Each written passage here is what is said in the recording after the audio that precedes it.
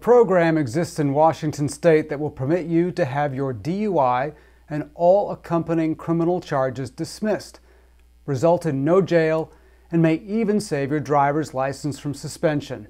This sounds great, doesn't it? Well, not so fast.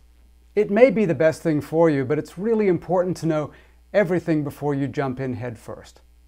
Welcome. My name is David Jolly, and this program that I'm talking about is called Deferred Prosecution, and it's the topic of today's 1 Minute Monday.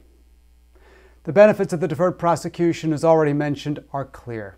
However, here is what you should know before proceeding down this precipitous path.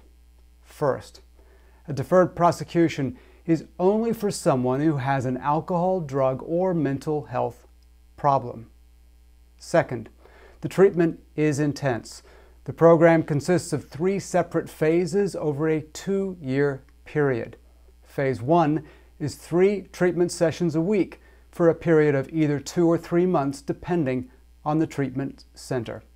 Phase 2, 1 treatment session a week for approximately 6 months.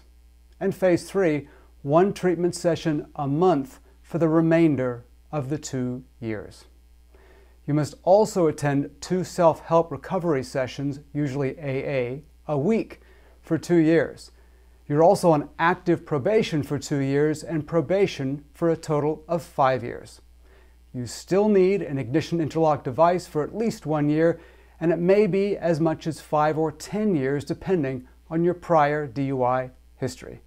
And finally, you can only do 1 deferred prosecution in a lifetime. There's a lot to consider, so please be sure you discuss in great detail this program with your attorney. For more information on the Deferred Prosecution Program or other legal issues, please subscribe to our channel or read our blog.